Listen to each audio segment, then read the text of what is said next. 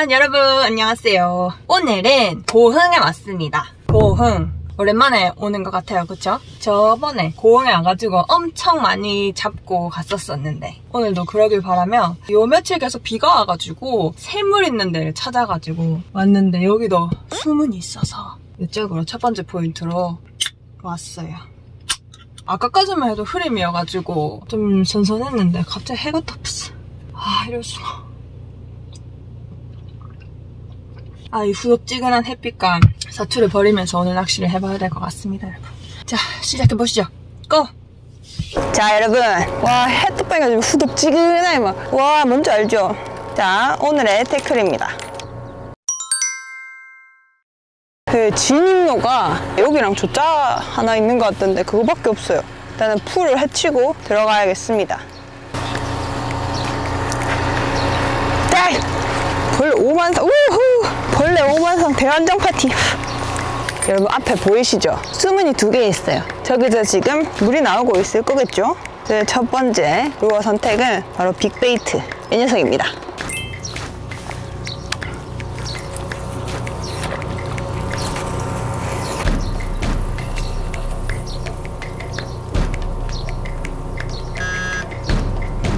스베로 바꿔서 해볼게요.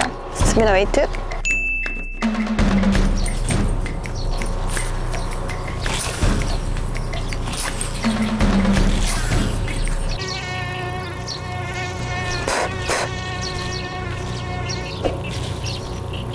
이번에는 프리릭으로 한번 바닥을 노려볼게요. 너무 더워요. 아, 시원하다.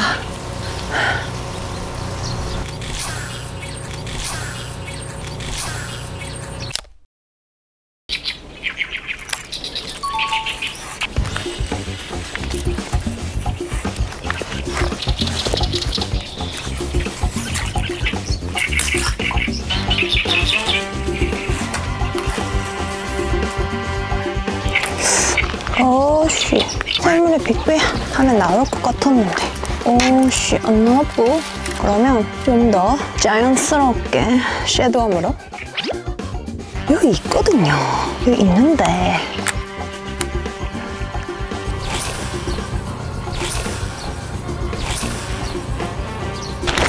이렇게 나오면 고운만한데 뭐예요 저거? 스피너웨이트.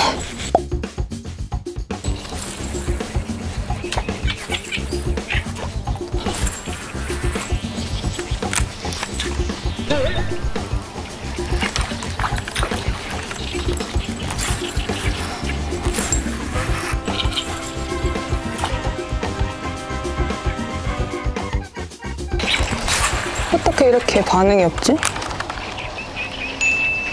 내꺼! 쳤는데 저 애기였지 싶다, 애기.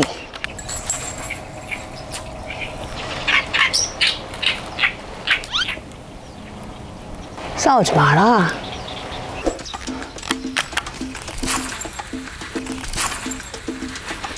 와, 돌, 우와.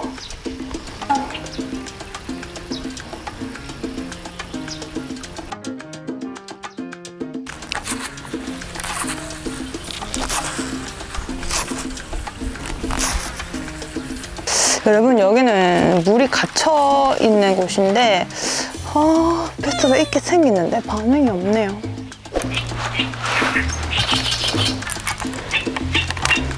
자, 여러분, 초반에 너무 안 나와가지고 달리 티가리 받았는데 여기는 나오길 바라면서 빅베 한 마리 잡고 싶어요.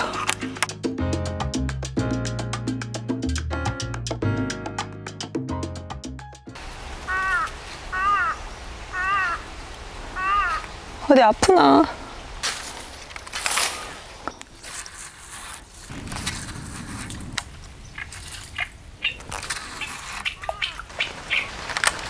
뭐야, 갑자기 비가 와.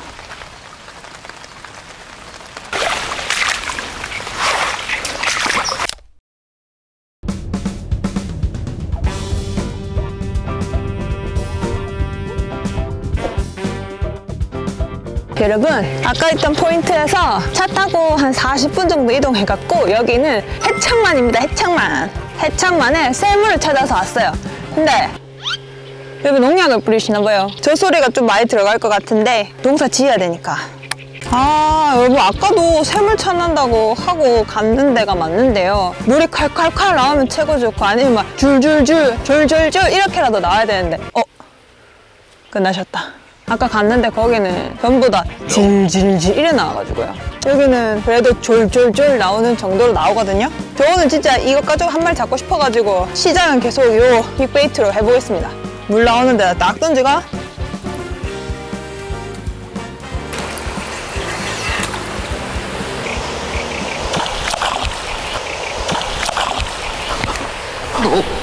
방금 무슨 상황이었는지 아세요? 베스가 야를 때려야 되는데 지 혼자 그냥 덤블링하고 다시 들어갔어요. 오케이 오케이 오케이.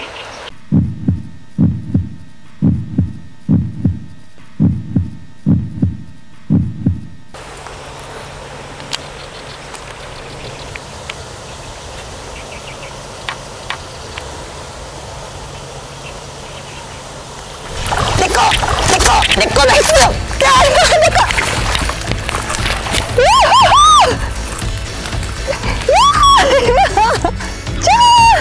짜잔! 우와, 만세! 잡았어요, 빅베이트로. 물 졸졸 내려오는데 거기에 처음에 던졌을 때 빅베이트를 야가 빅베이트는 왼쪽에 가고 있는데 갑자기 오른쪽에 혼자 덤블링을 하는 거예요. 뭐고 저거 하면서 한 5번 계속 그쪽을 공략했는데 5번째에 딱 때려줬습니다. 해창만 베스!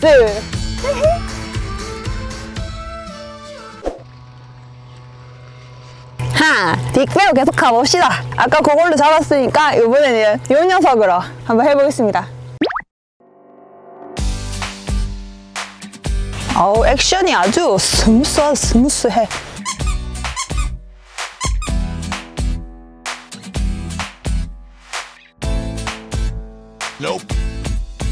이번에는 더 크고 더 화려한 녀석으로.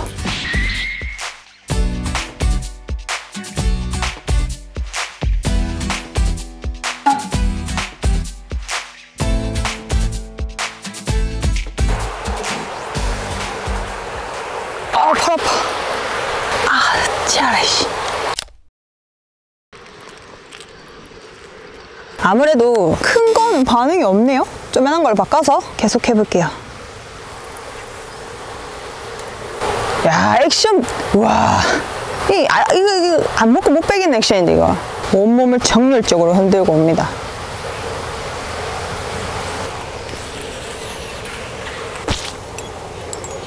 이번에는 스피너 베이트로. 스베 한 마리 나온나, 제발. 스베. 뭐야, 또 비가 와? 아, 맙소사.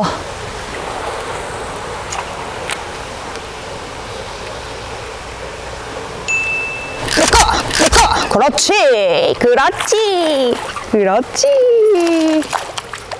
우후! 야, 니 색깔이 왜 누리끼리 아니야? 조그만 게 뻥뻥하구만. 스피너 베이트에 나온 2번째 녀석입니다. 풀 안쪽에 쏙 집어넣어가지고 릴링 했는데 쫙 풀 딱 끝나자마자 바로 빡 바이트를 해줬어요.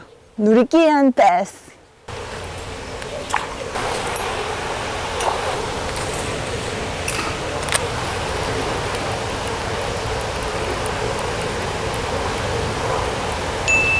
내꺼!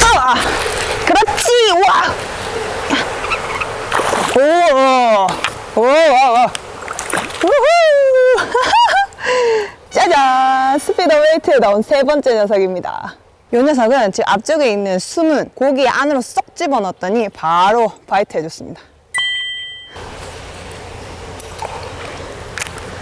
여러분, 지금 이게 물색이 지금 완전 흙탕물 색깔이잖아요. 이래서 이 스피너 베이트의 블레이드, 요 반짝반짝반짝거리는 거에 반응을 잘해주는 것 같아요. 여러분, 요 짝에 말고 요 건너편에, 아니 요 바로 뒤쪽에 거기도 이렇게 돼 있거든요. 거기 한번 가봅시다.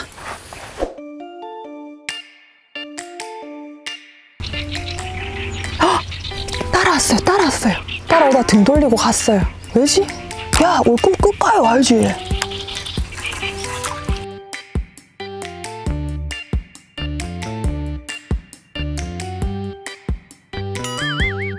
아까워요. 아까 전에 한 마리가 따라왔었거든요. 근데 안 무네요. 빅벤 이따가 또 해볼 거고요. 스피너 베이트로 한번 끌고 볼게요.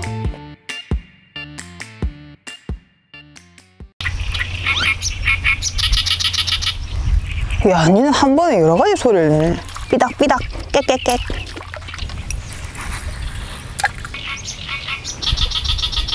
끽끽끽끽. 여러분, 아무래도 여기 물 나오는데 여기가 포인트인 것 같아요.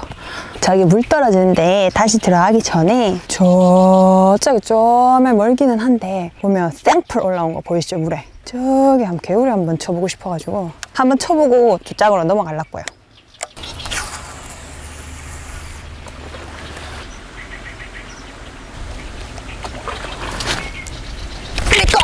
물 때렸지? 다시 한 번 더. 와, 저 고기 있습니다. 요는 이따가 시간 좀 텀을 좀 가지고 다시 한번 쳐봐야겠어요.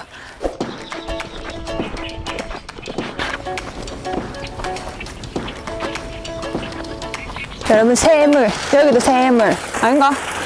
새물.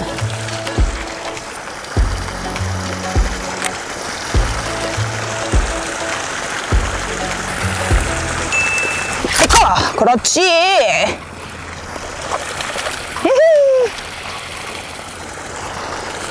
하, 역시 물 떨어지는데 너 차워서 나왔어요. 우와, 4마리째. 역시 새물입니다, 여러분. 또 나올 것 같죠? 또 나올 것 같은데 안 나오네요. 그렇다면 와, 저 오른쪽에 깨구리를 치기 아주 좋게 물 위에 뭐가 많죠? 그러면 깨구리 쳐야지. 깨구리 고!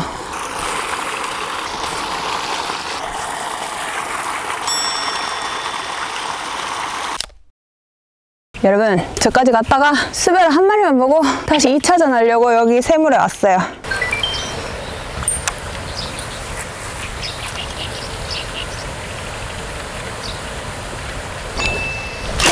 그렇지.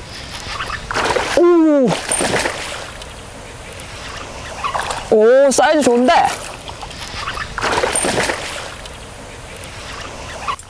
오, 스피너 베이트 나와줬습니다. 2차전 성공. 이 녀석도 물 떨어지는데 딱 거기 숨어 있었어요. 와, 힘 좋다.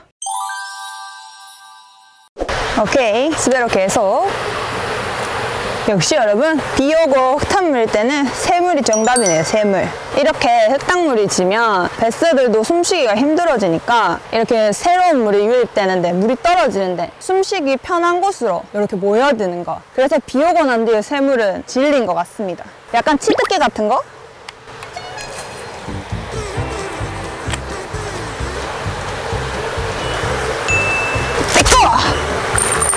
와, 이걸 여보세요? 여보세요? 괜찮아. 오늘 어른들 많이 봐서 여보세요? 나도 괜찮아. 여보세요? 해창만 여보세요? 여보세요?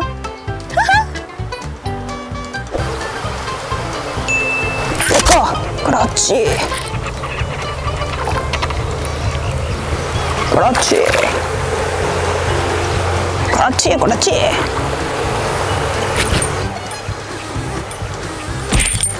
굿맛. 요짝 2차전 성공했으니까 아까 실패했던 반대쪽 다시 갑시다. 한 마리만 잡아요. 거기서 한 마리. 왜냐면 베스를 봤는데 안 물었어요. 여러분, 지금 베스들이 먹이 사냥하고 있는 거를 봤어요. 스틱 베이트로 한번 노려봐야겠습니다.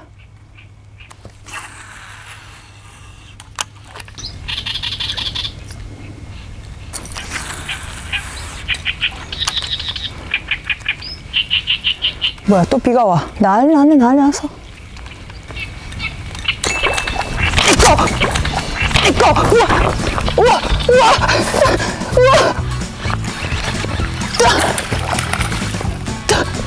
오, 미끄러졌어. 야, 너 이 녀석 그렇게 크지도 않은데 그렇게 나를 넘어뜨렸냐? 팩! 여러분 잡았어요. 여기서도 잡았어요. 아 스틱베이트. 아 비가 눈에 들어와.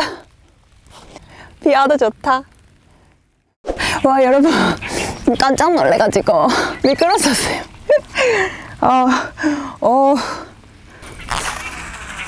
두 번은 놀라지 않겠다.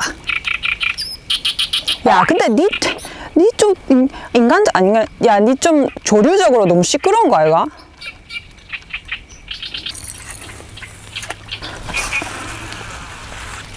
물어라 탕탕. 여러분 비가 너무 많이 와서 한 번만 더 캐스팅하고 철수해야겠어요. 아이고 카메라가 물에 닿으면 고장나서. 자 한 번만 더. 물어라 탕탕. 마지막인데 나 이제 간다고. 오 빗방울이 너무 굵어졌는데? 진짜 마지막. 에이 진짜 마지막. 진짜 마지막. 물어줘. 한 번만 더 빡 해주라. 한 번만. 아까부터 비가 오긴 했었는데 찌끔씩 오더니 지금은 좀 많이 내려요. 딱 아까 저녁 피딩 타임 딱 걸려가지고 와 피딩이다 이랬는데 비가 딱 내리니까 거짓말처럼 피딩이 싹 끝나버리는 거 있죠. 어이 참. 그래도 마지막에 스틱베이트로 이쪽에서 한 마리 잡았으니까 그걸로 좀 됐습니다. 여기서는 많이 잡았는데 여기로 가서는 한 마리도 못 잡아가지고 여기서 한 마리라도 잡고 싶었거든요. 오늘 해창만까지 와가지고 이렇게 낚시를 해봤는데 역시 해창만, 그리고 역시 믿음의 새물 포인트. 그럼 오늘도 영상 봐주셔서 너무너무 감사드리고요. 저는 여기까지 하고 퇴근하도록 하겠습니다. 퇴근할게요. 퇴근! 안녕!